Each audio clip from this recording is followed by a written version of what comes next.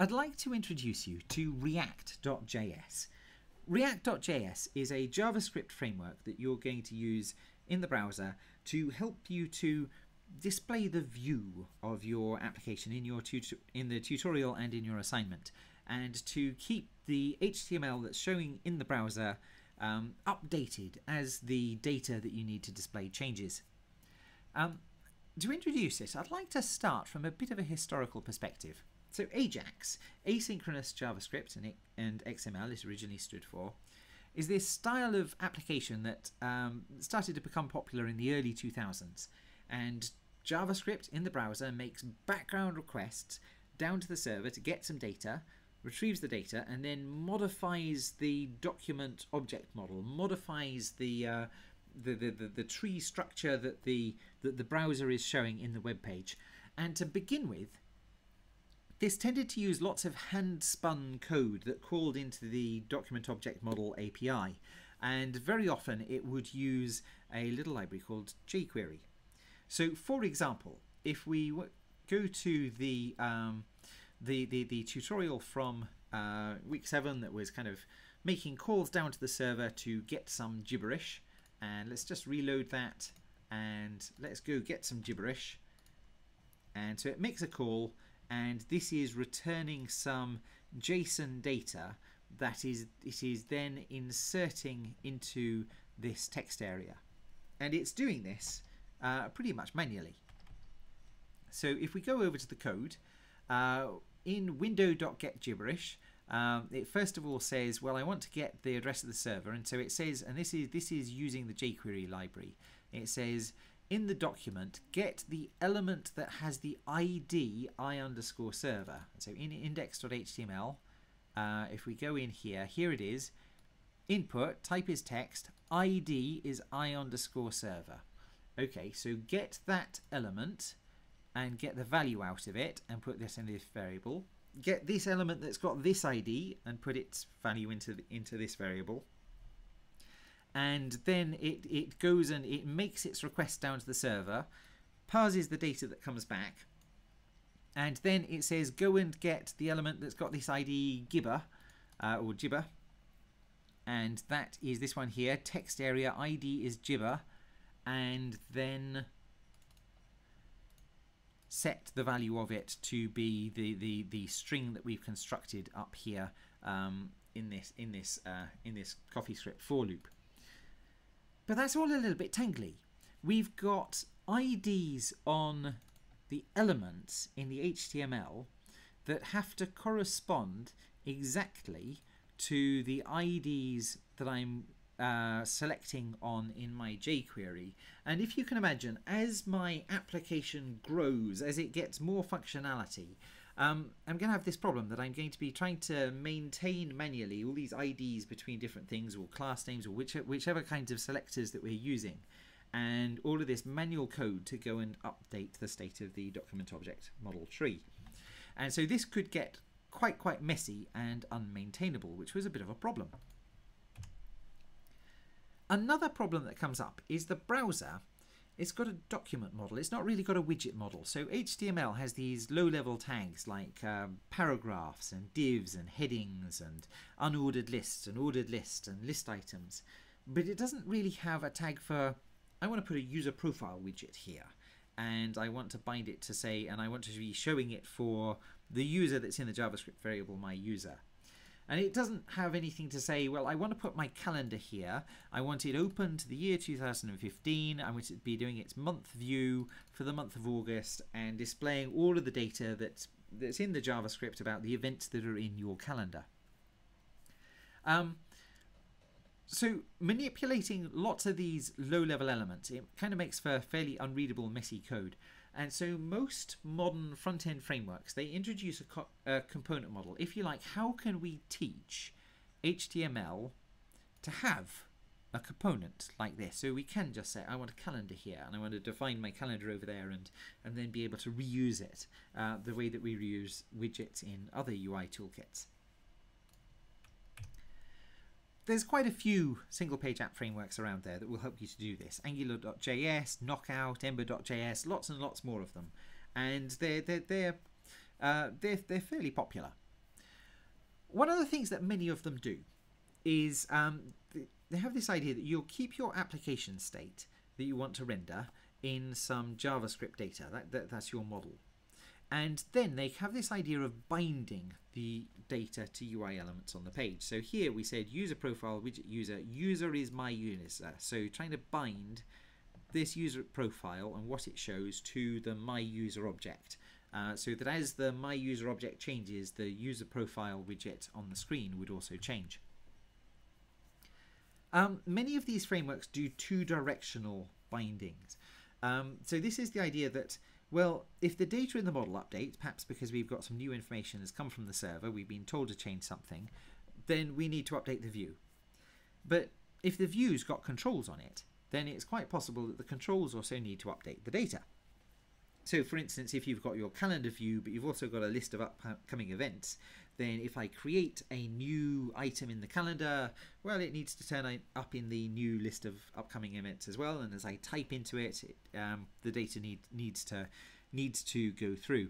And so there was binding in two directions, so that the controls that the user has can also feed back into the model. So this means that you can have this situation where, okay, if some data updates, we need to update the element on the page. But in the other direction, if the user's using the controls, we need to update the data. But the user using the control updating the data could mean that some other element needs updating as well.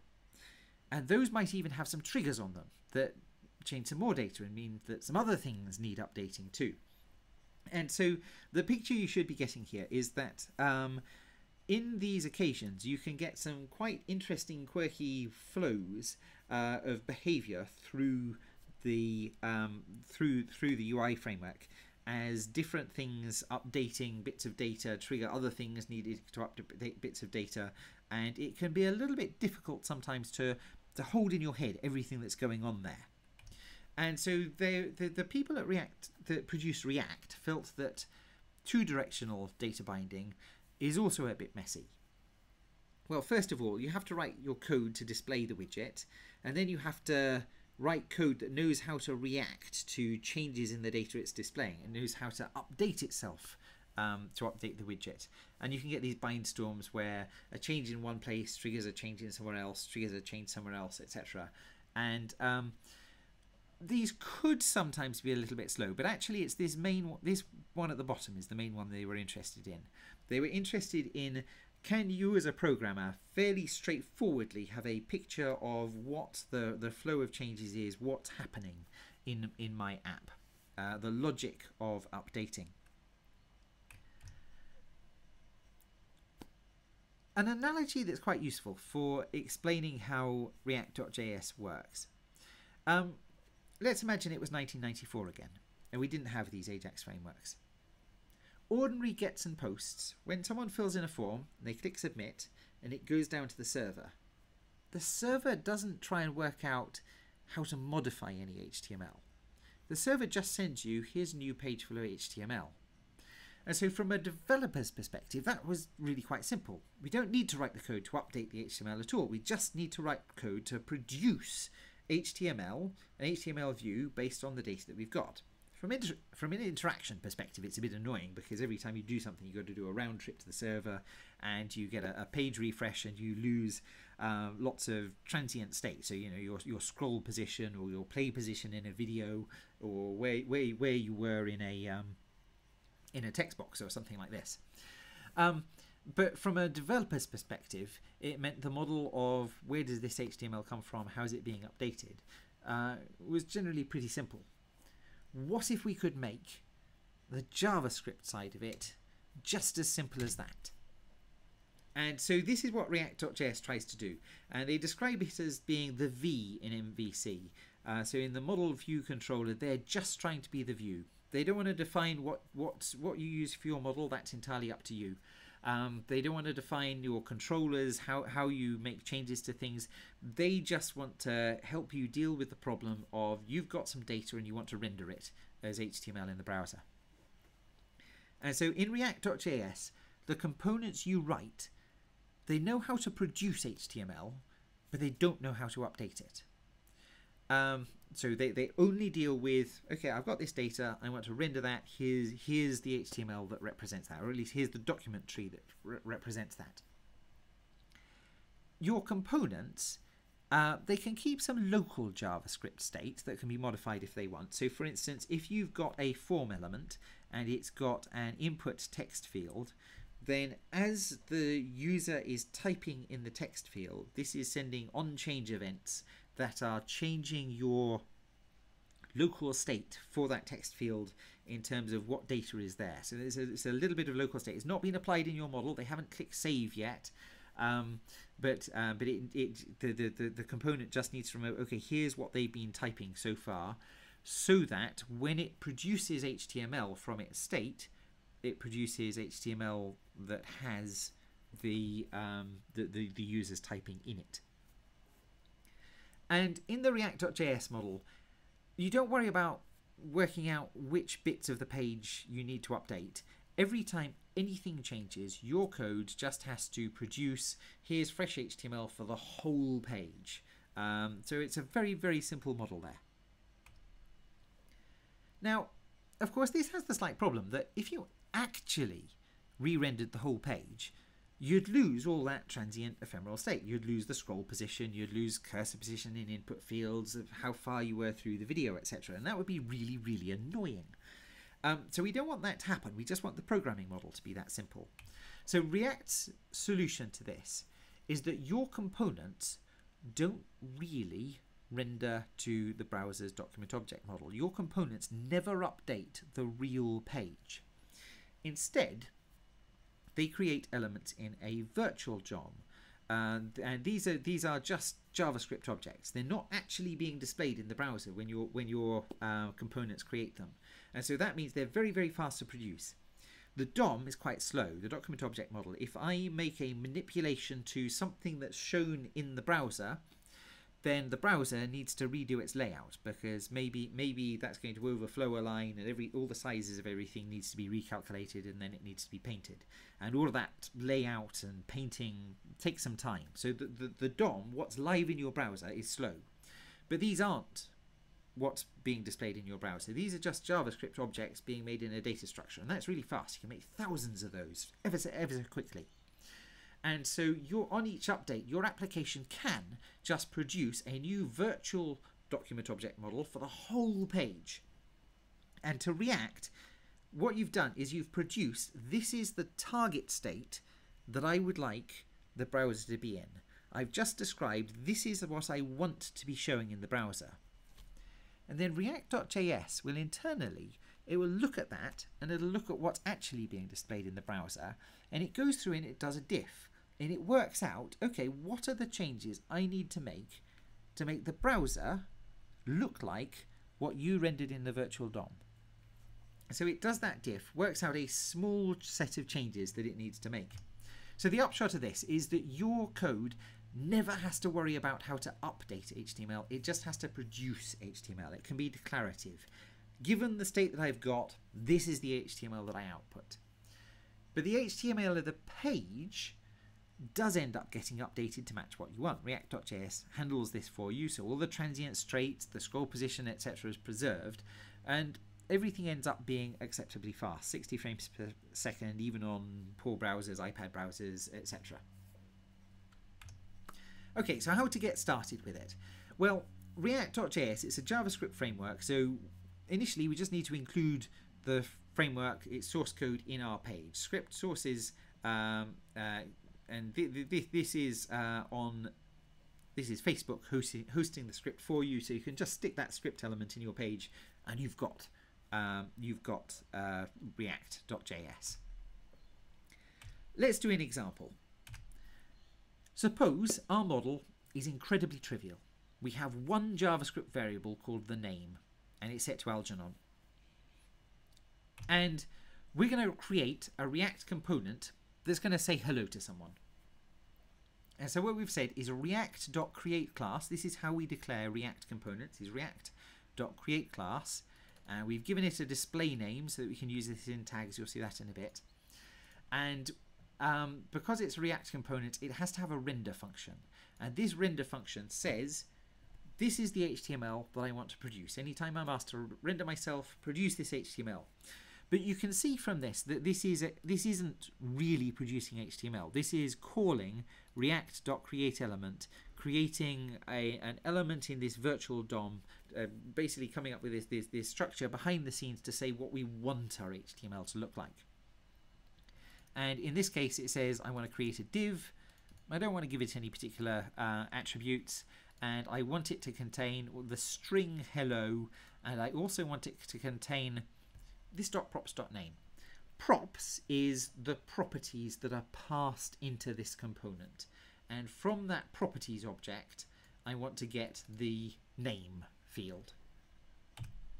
And so now if I wanted to render something, let's render it. I could say react.render of create element, and I've passed in directly the reference to hello message that was passed back, and here's the properties. That's the properties object being passed in, and the name field is set to the name variable, which if we go back and look in the model was Algernon. And so sure enough, this should render div hello Algernon.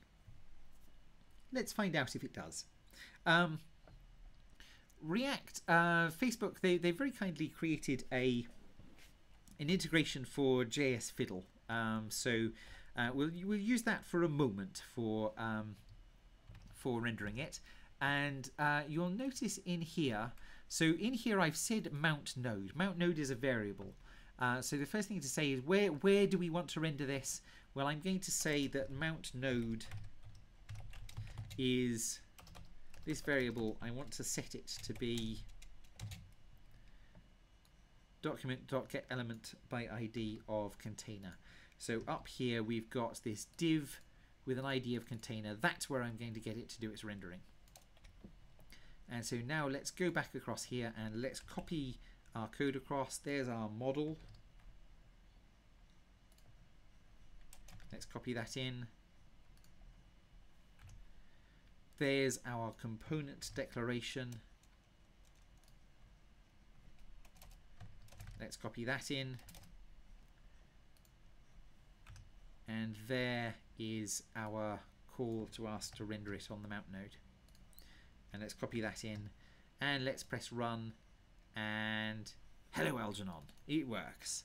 So this is a trivially small example. Let's now show this actually in let's show this in our example from before. So over here,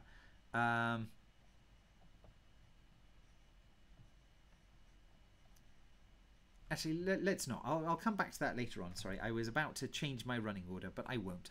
I'll come back to that in a moment. Okay. There's a sort of a bit of a problem with that. So this code here, sure enough, it's doing it. But if we look at our render method in this React.js component, that looks a bit ugly. I don't know about you, but that's not really how I tend to write HTML. And trying to write a whole complicated structure of a widget with the HTML that it might need using that particular format would be awkward. It would be a little bit of a pain. So to solve this problem, the people at Facebook, they've also provided their own little language called JSX.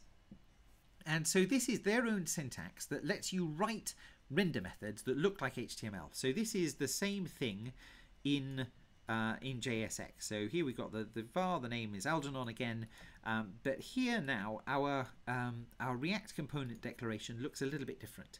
We've said React.createClass, but in the render method we've suddenly got something that looks like HTML. It's really going to compile to doing that, but it looks like HTML. And in here we've even got hello space, and we've inserted using curly braces, and I want to put this .props.name in there, which is the equivalent of this hello comma this .props.name in the function call. And again on the render method, and here we've got the notation where this .props, we're setting this .props.name by saying name equals curly braces the name. Okay, so if that's JSX, how do we get that into the browser? Well, here's one way. Facebook has provided a JSX transformer in JavaScript, and so you can include that in your page just by including another script tag.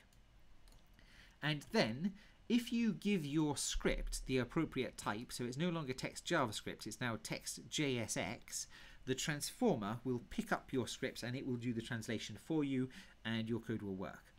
And roughly speaking, that's what happens in the fiddle, in the JS fiddle. So if I go back here and I now take that code and I post it into my JS fiddle and I run it, it produces the same result. Okay, that's all well and good, but there's a problem. It means that we can't minify our JSX because, well, the minifier, uglify.js, it doesn't understand JSX. It only understands how to minify JavaScript. So if we want to use it in production, we're probably going to need to do our compilation from JSX to JavaScript on the server. And we're using Play Framework that has all these SBT plugins, and sure enough, there is one for integrating a JSX compiler. In this case, add SBT plugin. It's off GitHub and it's called SBT React.js, and that's the version of it. And so if we put that into, again, project plugins, not conf plugins, I really must learn not to copy and paste that typo into my next set of slides. If we add that into project plugins.sbt, then just as the CoffeeScript compiler would spot .coffee files and turn them into JS files, this will spot .jsx files and turn them into JS files within our app assets JavaScript directory. And so let's do this.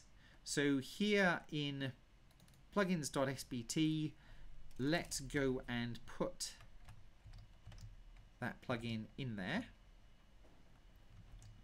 And I'll need to go back to SBT, and because I've changed the plugins, I'm going to need to do a reload.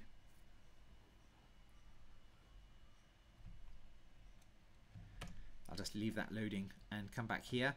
And we've got this file gibberish.jsx, and in this case I've said mount node is going to be document.getElement by ID of renderme. So in index.html I'm going to want an element with the ID renderme, and let's just clear out this other example for the moment and say ID equals renderme, and let's save that. And I'm going to want to include gibberish.jsx, well, gibberish.js it will compile to, and I need to include the React framework itself as well. Now, the first way I'm doing this, I'm going to hit a bug in my code deliberately to show you something from an earlier video. So let's copy that script tag and let's paste this in. So that's going to include React.js. And now let's go in here and let's do the bit that I paused on before that I was thinking of doing earlier, where I go and put in my code and I try it out from play. So let's take this code and let's put this into my JSX and let's save it. And back here, okay, we've reloaded, so we'll now tell that to run. And in just a moment we will reload this in the browser and we should see an error. So let's pop the console up, ready for our error, and let's hit refresh. And over here it's compiling, well, it's recompiling a Scala source because I essentially because I did that reload, it's recompiling the less. And okay, application started, and here we go.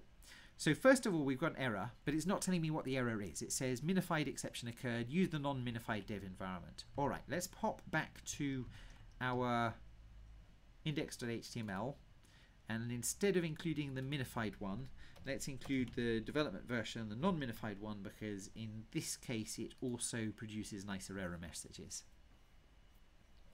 And now we'll see what the error actually is. And it says, target container is not a DOM element. Why is that happening? What's going on? Well, let's go and see what gibberish.jsx is saying. It says mount node is document.getElement by ID of renderMe, and then it wants to say render this on that mount node, on the element by ID renderMe. But if we look in index.html, here is our inclusion of the script. And if you remember, the browser parses the HTML and it hits the script and it wants to run it straight away. So it gets to this point and it wants to run it. And it wants to find the element with the ID renderMe, and it wants to get React to render into it. But that's not going to work, because the element with the ID renderMe is further down the page. It's not been reached yet. It doesn't exist in the page yet, because we've been running it when we've only got this far through the parsing. So let's fix that up by using that defer attribute to say run this after you've loaded the page.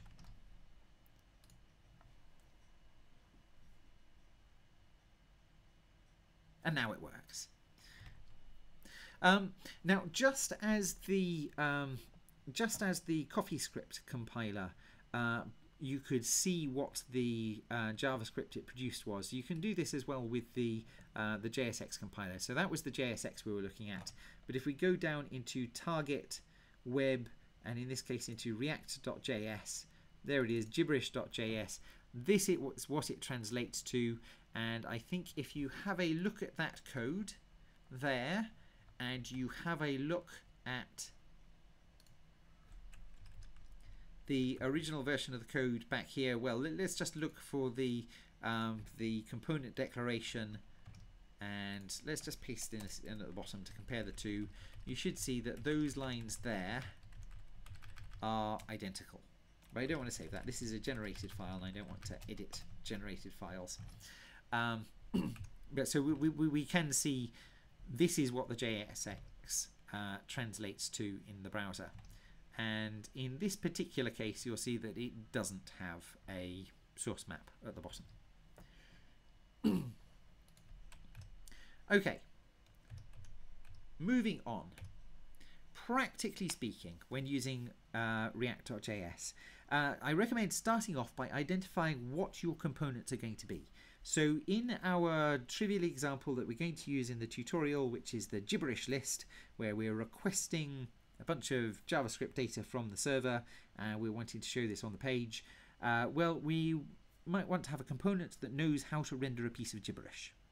And then because we're wanting to show a list, we might want to have a component that knows how to show a list of those components that know how to show gibberish elements. So this is kind of how the components nest. So start off by trying to identify the different kinds of components that you're going to need. Just to recap on the difference between props and state, because these come up. Properties is a JavaScript object that containing the properties that get passed into the component. So here we're invoking the hello message component, and we're passing it a properties object with name is set to the value of the name variable. State, however, is for transient stuff. So for instance, if the user's editing text in a form field and the component needs to remember it because when it re-renders that form field, it needs to keep the text in there. So let's imagine a to-do list as a very simple example. Suppose we have our model, again, very, very simple. We just have a JavaScript variable that has an array of strings. And we might then want a component that knows how to render one to-do item. And that doesn't require any state, that only requires properties. We might just want it to be passed the item, and so here's our to-do item, and its render method returns, in this case, a UL containing the item text. we might want a component that can show a list of those items. And again, just to do that, we don't need any state yet. We only need props.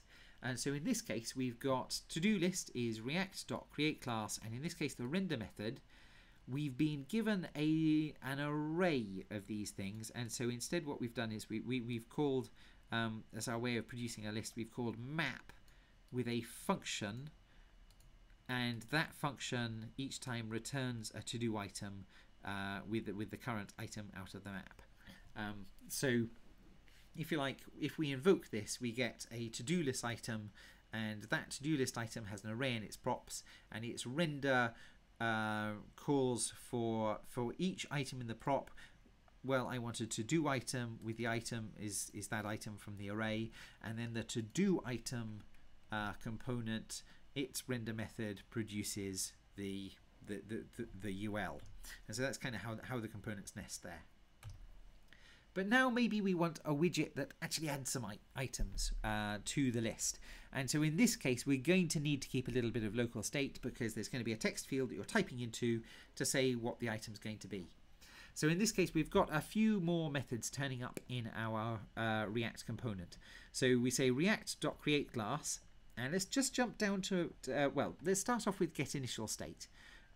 So if this is going to have some state, it needs to have some state to start with. And so getInitialState is a method to declare, well, what should the starting state for this be? And we've decided it's just going to be a JavaScript object with a field called text, and that'll start empty. Let's jump down to the render method. Whoops. There we go. Let's jump down to the render method. So we've got a div, and we've got a heading, and we've got the to-do list items for that is coming in this case straight from our model variable. And then we've got a form, and in this form we've got an onSubmit event, and we've wired this up to this.handleSubmit. And this.handleSubmit, it's a function that we've declared just up here inside our React.create class, inside the JavaScript object we passed to that. Apologies, I don't know why the page keeps jumping. This receives the event, and the first thing we've said is don't do whatever the default was. But what we've said is that when you submit the form, items, the model variable that's outside of React, is going to become whatever it was concatenated with an array containing our current state, the text that you had typed in the text box. And then because this is not updating the state of any React components, React isn't going to automatically know, oh, I need to re-render this, because that's just a JavaScript variable. That's not going to itself trigger React to re-render. So in this case, I've done a this.force update just to say, React, time to re-render things. Re-render the whole page, please. If we go back down into the form, there's then an input field, and this one again has in this case it has an onChange event wired up to the this.onChange method. And again, we've declared the onChange method just up here, and it takes an event, and in this case we've said it does this.setState, and this.setState of e.target.value. It's going to the event's target, which is that input, and that the value from that input. So whenever you type into this box, if I hit a letter, it's going to call this. It's going to call onChange, which is going to call this.setState, and it's going to get the value that's got that letter in it now, because you just typed it in the text box, and it's going to set that in the state. And in this case, it is updating the state of a React component, and so that is automatically going to trigger a re-render. And so when it does the re-render, what's the HTML it's going to produce? Well, in the input it says to make the value this.state.text, and fortunately we'd just put the character into that state up above, and so that will keep the character. So that's kind of the little loop it goes through. You hit a character in the box, updating the value. The value then calls onChange on the component, updating the local state. That then triggers a re-render that actually re-renders the box, but with the same value in the virtual DOM. And then when React.js does its diff, it sees it's the same and doesn't actually need to update that particular element anyway. Let's now put this into our, let's put all this code together and show it working in Play Framework. So let's clear that one out. And so items is foo. We want to declare our to-do item component. We want to declare our to-do list component. And we want to declare our to-do app, and that just runs off the bottom, doesn't it? So I'm just going to duck to the source version of my file there, copy the text out and paste that into my code and save it. And there's a deliberate mistake here, which we will see in a moment. Let's now go to my browser and hit refresh, and initially I don't think I'm going to get anything. Oops. Ooh, that's silly of me. I've put that into the wrong file already. Haha, that's another silly mistake. I need to edit gibberish.jsx, not the generated file, because the generated file would get immediately overwritten anyway. So let's save that, and now let's do a refresh. And so I didn't get anything. Why didn't I get anything? Well, in this case, because I forgot to put that render method back in. React.render of, and in this case, we want to render a to-do app, and we want to render it on Mount Node. All right, let's save that and hit refresh. And here's my little to-do, and it's got foo in the list, and I could add a bar, and I could add a baz if I wanted, etc. So this is, and here it is, that's the thing where it was updating the local state, and every time that re-renders, well, it's still got the text in there, so there's no difference in the model. And then when I'm clicking that button, it is adding it's concatenating what I've typed here onto the end of the array, and then re-rendering the whole page, which is re-rendering the list and putting the extra element in. So that's a little demonstration of React. You'll play with it a little bit in the tutorial. We'll get you to get it working with the gibberish app. So in this case, I've just done stuff just up in the browser. I haven't got it talking down to the server. In the tutorial, you'll get it at least receiving data, receiving those gibberish messages from the server and rendering those into the page.